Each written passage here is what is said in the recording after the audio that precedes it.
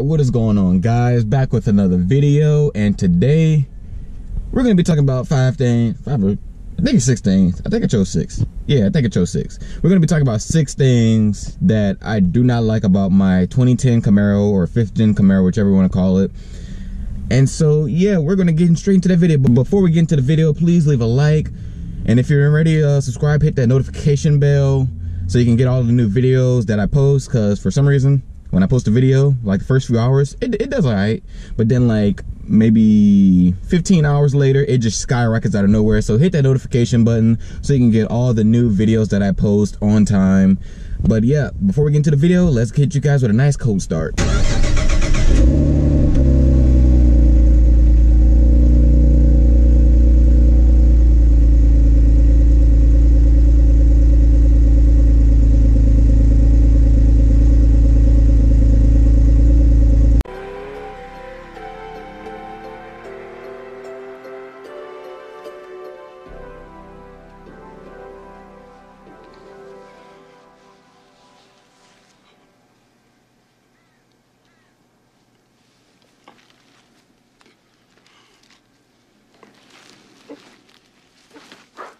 Alright, that cold start was clearly a joke. This thing doesn't even have enough freaking aftermarket exhaust on it yet. So that's gonna be I'm trying to get something worked out with that pretty soon.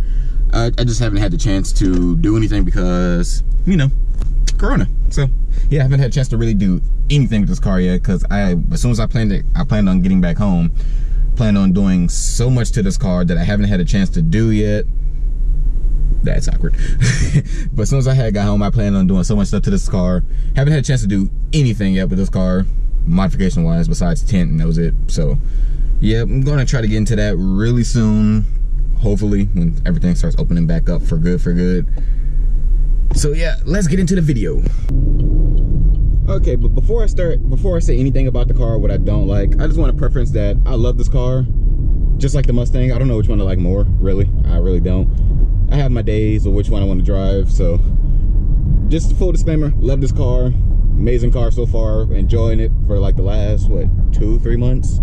So yeah, just wanted to get that out there. So first, and these aren't in any particular order, these are just things that came to mind that I wrote down on the list. So yeah, let's get into it. For the first thing is the clutch. Boy, well, it's really not the clutch itself, it's the clutch pedal. The main issue is with the clutch pedal and how high it engages. So right now my knee is pretty much hitting the steering wheel. I mean, I usually raise it up, but this is just for video purposes. Like, it's dang near hitting the steering wheel when I fully, ooh, almost stalled. But trying to make the video, but it pretty much touches the steering wheel when I'm releasing the clutch, which is really freaking high. So like when I first got this car, I would stall maybe once every time I started driving it, because it's just so hard to get used to how high this clutch engages, because you'll think your foot is all the way out, but the clutch is still, you know, whoa, going to 6. Okay, there we go. But you know, you're still, like, the clutch is still traveling until it's completely disengaged, which is weird. That's a nice Camaro. I wonder what it's just doing sitting in the parking lot. Probably learn how to drive. But yeah, that's one of the main things I didn't like about this car when I first got into it. It's just, I remember when I first started driving it and I was coming off a hill, the car was rolling back for so long because I'm like, all right, where does the clutch engage? Where does the clutch engage? And I think that was like when I first started driving it home, because I was used to the Mustang clutches that I was test driving, because I originally was going to get a Mustang, and so I was used to their clutches like engaging at I wouldn't say a normal engagement point, but a more further down engagement point, instead of this one being all the way at the top, which is something I'm still trying to get used to. Here and there I would like almost stop, but I always catch it now. But yeah, this is something I really don't freaking like. I wish that you could change it, like lower it a little bit. Like if it was a little bit lower, that would be so much better. But for right now, you really can't do anything about that. But other than that, it's a really good clutch pedal feel. It's not too heavy, it's not too light, where you think you're just about to, where you think your clutch is completely gone or whatever. I never had any issues with it sticking to the floor or anything like that. So far it's done me right. The next thing on the list is the shifter. Now, the shifter, it's great. Overall it's great for just daily driving and everything like that, but really not like really notchy compared to the Mustangs I was test driving before I got this car. This is extremely notchy. So notchy to the point to where if you're trying to rip gears or go really fast and you want to go back fast, you really got to like muscle it into the gear. And it's not like you're messing up with the synchros or anything like that. You're just trying to beat the notchiness of the shifter itself. Because usually when I'm, you know, switching in the gears fast enough, I, you know, never hear grinding or anything like that. So never messing with the synchros or anything like that. It's just how notchy this thing is to where if you try to yank it back fast, it's pretty much going to fight you. It's not like the lockout on the 2011 to 2020 Mustangs.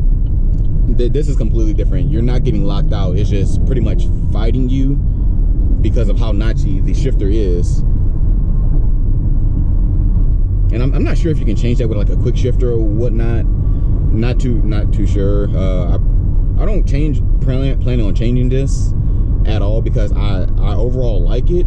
It's just not good for racing, and I barely race this car. So if I decide to turn this into like a full-time track car, maybe. But as of right now, heck no. Overall, it has a really good throw. It's not too much of a long throw from factory, which is great. But overall, I like it. The way it feels in your hands feels amazing, feels natural. So yeah, that's all I got to say about the shifter. The next thing I dislike about this car is the freaking cup holder placement. Oh my lord. I don't know what they were thinking when they decided to say, hey, let's put cup holders right behind the shifter. That's such a great idea. So the cup holders right here are right here. I'm not sure if you guys can see that. I have my phone over it, but I'm not too sure if you guys can see it because I can't exactly see what my GoPro is looking at besides what directly I'm looking at in front of me, because that's how I set it up before I started making this video. But if you have anything, let's just put my Germex right in this area. But yeah, if anything's in the cup holder, like my arm is like, I'm so used to like adapting my arm to it automatically when something's a cup holder that I automatically just contort my arm in a weird way, like coming this way, which is really, it feels really weird. Or I bring my arm up really high just so I can shift over it, which is not normal. I don't know what they were thinking. I think in the newer ones they have it offset to the side. I'm not too sure. I've only driven one of those, but it was automatic, so I really wasn't paying attention to the cup holder placement. And it's really crazy because like I never really have anything in my car because of the cup holder placement itself. Yeah, but I never really have any like drinks or anything in my car unless it's like a water bottle or anything I could just toss on the floor over there or in the back because of just the cup holder placement, which I hate so much. I wish you can like do something to change it, because like other than that I never really have anything in my car. The next thing I'm not too fond of is the entertainment system. The entertainment system is amazing in this car. It's just the speakers in this car are really great, really great. They sound a lot better than my Mustang, and my Mustang has an aftermarket subwoofer and aftermarket speakers that sound great, and they sound so much better than the aftermarket speakers I have in my Mustang currently. I have an entirely different sound system than it came from factory in that car, and this car sounds so much better than my Mustang from factory already. And I don't plan on putting a subwoofer or anything in here because I like having the trunk space, because with the Mustang I have no trunk space because of that, the subwoofer. But my overall complaint is just this bland stereo system. My Mustang literally had before we changed it out for a new one, had almost an exactly same entertainment system as far as how basic it is. Like all this really just listen to music and that's it. I mean, if you plug in your phone with the audio jack, like I have with this one, because I have the base model, so I don't have the Bluetooth version. I could get that installed, but I'm probably going to change this out for the 2014 to 2015 one. Or it's really the newer gen one that I'm going to change it out for, possibly. Either that, I'm just going to change it out for a whole new, like, different brand stereo. For a 2010 to be almost compared to a 2005, that's really freaking crazy. Like you could tell the budget for this car was not put into the radio itself. I mean, it was put into the speakers and everything else, but the radio itself, heck no. They say freak that. They're gonna get what they get, and if they don't like it, then oh well, they can try another car. That's pretty much the vibe you get from this ancient radio system. And the last thing I'm going to touch on, possibly the last thing, is the steering wheel. Steering wheel it has a really great feel.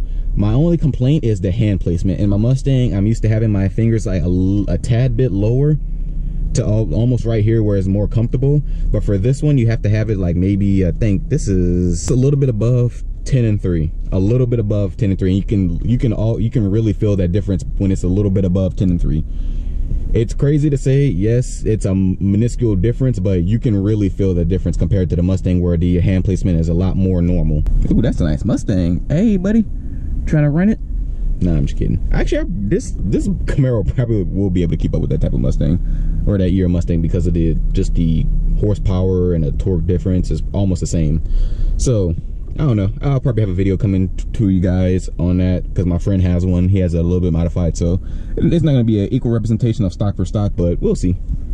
The steering wheel overall feels great. It's very responsive compared to the Mustang. It's just, my only complaint is just the hand placement of it. So yeah, hopefully you guys enjoyed the video. Please remember to hit that like button. If you guys are new, hit the subscribe button, hit that bell as well, so you guys can always get the videos that I post. Because remember, like I said, the videos, they do all right for about first 15 hours or so, and then after that they just skyrocket like crazy. So hit that notification button so you guys can get the video notifications when I post a new video every time.